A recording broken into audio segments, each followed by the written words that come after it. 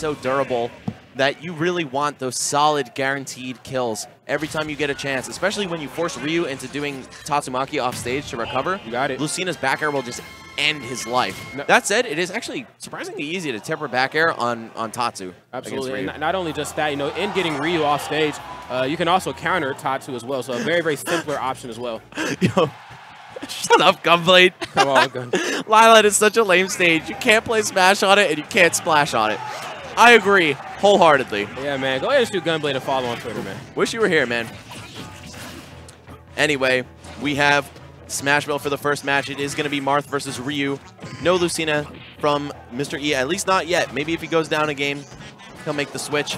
But, you know, this man knows what he's doing. He pretty much rose to the top with Marth. Lucina's just kind of an afterthought that he started using as of recent. And why not? You know, she's not quite the same character, but, you know, obviously physically she still does the same exact moves. So yeah, same inputs. You know, he's very comfortable, home sweet home with both of those two characters. Now, I will say that Mr. E struggled against a Ryu earlier today. Oh, is he going to? Okay, yes. I thought he was going to go for a spike. That's very true. He did almost lose to, I want to say his name is Earl of M. Yes, sir.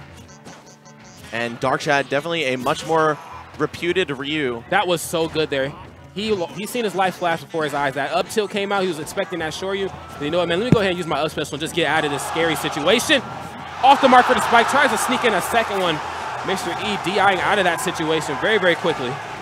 And Darkshad just using that focus to protect himself, knowing that Marth's only multi-hit options in the air are neutral air and a very unconventional one. I'm a big fan of it myself, Dancing Blade. You got it, man. Let him know, Max. Don't really see a lot of Marth and Lucina players go for that in the air. However, specifically in this matchup, it can pay dividends. However, that heavy jab from Ryu, taking a stock right away from him. Yeah, unfortunately, Mystery had to pay with his life. You know, Rage Ryu, plus with the lead, it's a very scary, situation to be in. I've got to figure out a way to claw your way out of this deficit. It gets the input of Dukin. Good job. Yeah, just throwing those shotgun netses over and over, but Mr. E finally going to scout that one out, hop over it with a beautiful tipper forward air. Okay, and jumps in there with the Dancing Blade. Short hop forwarder into the short hop nair. Oh, wow, I love the dancing. Wow, now that's how you know you're feeling yourself versus Ryu. When you run up and grab him out of focus attack, that's something that we don't see a lot of. Definitely some serious cojones on him. Oh, okay, and then more dash dancing. Maybe Mr. E and Mr. R talked about something in doubles earlier, you know, about dash dancing and just how well it could be utilized in the Smash 4 here. Yeah, the Mr. collaboration. Actually, man, I'm surprised that Mr. E didn't rise up with a shield breaker there to just take Darkshad's life and game one all in one fell swoop. But oh boy, playing a dangerous game with Ryu in focus there. Yeah, he really wants to cross Ryu up, and I can't fault him for that. You know, it's very easy to do playing characters like Marth and Lucina, but you have got to respect the focus attack. Because I tell you, man, once you hit that crumple, you know what's coming afterwards. Oh boy! Wow. That was sick spacing.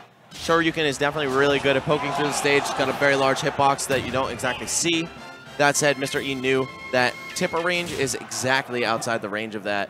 So he closed out game one in a fabulous way. And I think this might be my first time commentating a Darkshad match. I don't think I got to commentate any of his matches all weekend. Interesting.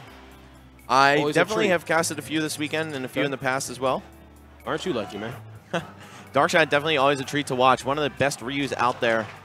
Oh, and he's going to take it to the home field. Suzaku Castle Omega, one of the 3 lucky characters that gets to have his home field as a legal Omega stage in the recommended rule set. Yeah, man, I'm all for the legalization of more Omegas.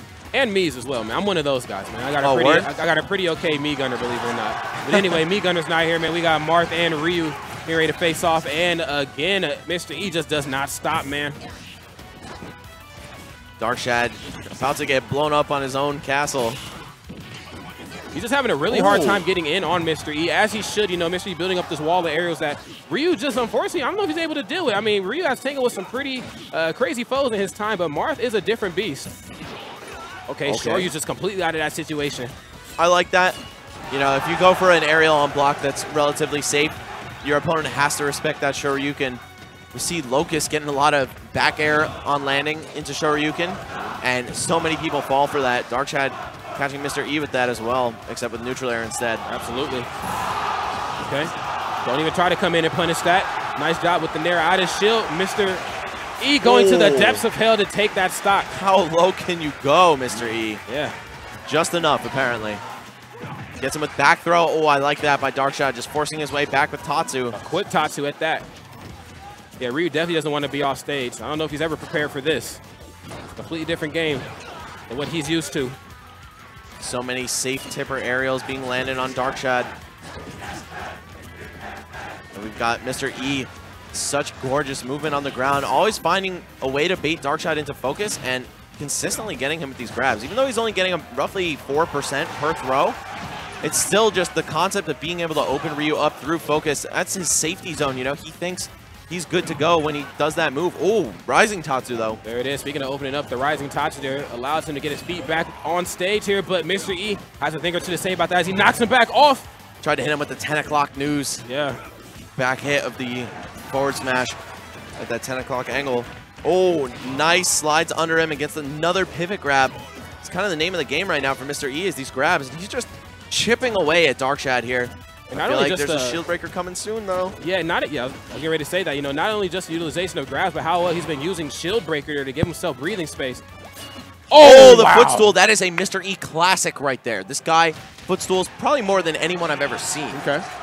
Just taking you clear off stage, making you think that he's going to wall you out with fairs, and then at the last second, letting you recover low, jumping right on top of your head and closing out games. All right. 2-0 lead for Mr. E. There have been so many 3-0s tonight. 2 3-1s peppered in there with the MVD Black Twins and the Isan Mr. R. Oh, no, I'm sorry. Isan Mr. R was game 5. So a couple non-game 3 sets in there. But, I mean, I don't know. Is he going to keep the theme going? We'll have to see, man. You know, as you know, I love doing commentary. I'd love to see more game 5s. But if Mr. E has a 3-0 in his agenda, I cannot question it. The name of the game is, can E2C Darkshad claw his way back into a victory? He has to win 3 of these things in a row, but being already down 2-0 isn't a good spot to be in ever. I know he would love to be one of the other Midwest representatives in the final stages of bracket here. He wants to play on Sunday. Oh, this is the second time I've seen Mr. E go for a completely rogue up smash. Not quite sure why that's happening. Some kind of input error, but I'm not sure what the intended outcome was. Yeah. Nonetheless, though, double up special there gets him out of a sticky situation, but not out of that one. Up tilt, true shore you, finally finding the mark. We're over here debating if there's going to be a game 4, and Darkshad just 0-to-deaths him to kick it off. Are we going to see? Oh, dear Lord, what's he got down air? Oh, almost. Oh, but then does sneak in a forward smash. Mr. E sent flying here with 91% still. He is on life support, man. Oh man, okay. If he had managed to land the sweet spot of that Shoryuken, we could have seen probably the most dominant match of the day, at least at this level. Yes, sir. Okay, gets a few up airs for good measure. I like it. Smacking him clear across the stage, back and forth on battlefield, all his aerials. Let him know I got a lot of gas still left in this tank. Mr. E still fighting, and Ryu's one of those characters where if you're already losing this badly, you're probably not going to win just because of how much survivability and kill power he has. That said, you can exploit him off stage. Mr. E is extremely talented, and Marth has a ton of kill power on those tippers. So maybe we'll see things turn around after all. Ryu, very much a heavy guy. Sitting comfortable here at 98%. Darkshad, without a care in the world, looking very primed to push this into a next game. Sneaks in the back here, and that is going to do it. It's a 2-stock victory. A lot of fight left in Darkshad. We're not going to count him out quite yet. Gotta love that kind of resilience, man. He was getting slapped around 2 games in a row. Well, not really slapped around the first game, but game 2 was pretty convincing. And then he's like, hey, man, I got something for that. There you go, 0-to-death right off the bat, and he almost won with like 9%. Yeah. There was a point at which he almost landed that true Shoryuken kill, but just a little bit shy of the sweet spot hitbox. And ladies and gentlemen, I just want to talk about just the level of electricity in this venue. It's crazy, man. I mean, we got a full crowd for Project M, obviously Smash 64, Melee. Yeah. There's just so much energy flowing through these walls, man. It's phenomenal. For a second, I thought you meant the actual energy expenditure for the event. I was like, yeah, man, their bills are going to be crazy. I don't know where Josh gets the money, man. I don't know where he gets the money. From us, man, from people like you and me and all the viewers supporting this event, whether it be by attending or viewing the stream. And hey, man, that's what it's all about, is keeping the Smash stream alive. You got to support the market, you know? You got to be a good consumer. You got to. Alrighty. Turn off ad block. One can dream, right? Okay. Darkshad looking a lot better here. Okay, coming in, not as aggressive anymore, just runs right up and shields. Understanding that Mr. E's probably going to throw out an aerial. He did tomahawk, dash dance back and forth into grab. That was one of the sickest things I may have ever seen in neutral play. Oh, okay, here's those up tilts. Okay. Oh, he knows that shield is close to breaking. Okay, and Jeez. Sent to the depths of hell. And he's alive! But he said, I rise, man. Good job. Okay, not going to hit the sweet spot there either. Darkshad, man, just a few pixels away from sealing off quite a few stocks in this set. Man, he's like, I want a game 5, buddy. And I think the ultimate turnaround for Darkshad is understanding that, you know what, he is going to throw out the neutral special a lot. He is very neutral special happy on Mr. E's end. But that move does not have what it takes to go toe-to-toe with focus attack. Exactly. It may break a shield, but it can't break a focus. No, sir. Okay. Okay, has him backed into a corner right now, playing with his back to him. You know what he's going for. Obviously, reverse focus attack, or it could be a back air, something very simple as well. Hey, gonna block all that Shakunet Sudoken. Oh, and a heavy jab once again, sealing Mr. E's fate. Okay, this is the Darkshad that we have all grown to love. Regardless of what you say about his Ryu, man, this is not even a man, this is a kid here. Tangling with some of the best in the world. Yeah, I gotta say, I definitely did not believe in Darkshad at first, but he has certainly more than proven himself to me. Yeah, Darkshad, he sold me when he beat Leo at UGC. I was like, okay, this kid's on to something. Yeah, I'm a big Leo fan, so that was real tough to swallow, but it is definitely when things kind of turned around for me with him as well. Absolutely. Okay. Oh, by the way, this is a winner's bracket revenge match. Mr. E did beat Darkshad. No, I'm sorry. That I believe MVD beat Darkshad in winner's bracket. Okay. Okay, interesting. Alrighty, but nonetheless, right now, both these two guys fighting for their tournament life here. Okay, Mr. E is up 2 games, but it doesn't matter, man, because, man, Darkshad is up 2 whole stocks with maxed out race. He can make a lot of magic happen here, but that time not respecting the focus attack, gets both hits of the nair and takes out my man Darkshad. He said, I don't care about that focus attack at all, man. You have got to go. Again, Darkshad just falling a little bit short of landing that down air sweet spot. Oh, boy. Darkshad, every time he lands an up tilt, gotta just hold on to your seat a little bit, man. Yeah, the hairs on your arms definitely start to stand up because you just never know. Okay, grabs him right out of the focus attack again. And yeah, we can't see Mr. E lose patience. He has to keep going for those little tiny punishes if he wants to. Oh, no! And an input error. Does find access, though, to a grab. Hopefully he can get a second opportunity. And there's that neutral special again. Whittling away at Darkshad's shield. Might want to retreat a little bit, man. You're going to need a lot of shield to deal with these forward airs that Mr. E's bringing to the table. You can tell he's slightly afraid to block here, but his shield has regenerated, so he'll be able to take an uncharged shield breaker for sure. Yes, sir. He's going to need to land both a tipper aerial and a tipper shield breaker to get that one done. But speaking of tipper aerials, don't land them on block if you could actually just hit them. Right, he gets the fall all the way back here. Oh boy, Mr. E backed into the corner. Oh no! He reversed the wrong way. He was vulnerable there, but of course Ryu's down smash does not really kill. And he was just a little slow on his up air input that prevented the hitbox from coming out. It's going to take it to a game 5. Mr. E looking like real pensive. It looks like an album cover or something, man. Yeah, like man. Nothing was the same or something. I don't know, man. Yeah. Nonetheless, though, you can definitely see all the emotion in Mr. E's face. Like I said in the past, he's a very night and day type of guy when it comes to emotions. You know, he's either stoic, you know, and he's just kind of emotionless. He's sitting there like a mannequin, or he's just out of his seat, like with the Tiger Woods fist pumps. All right, going into the final game of the set. Where's it going to be? I would love to see triplats from Mr. E, of course, but I think that... Oh, actually, no, we already did play on Battlefield. Then Darkshad kind of destroyed his life there. Yeah. So we're going back to Final Destination.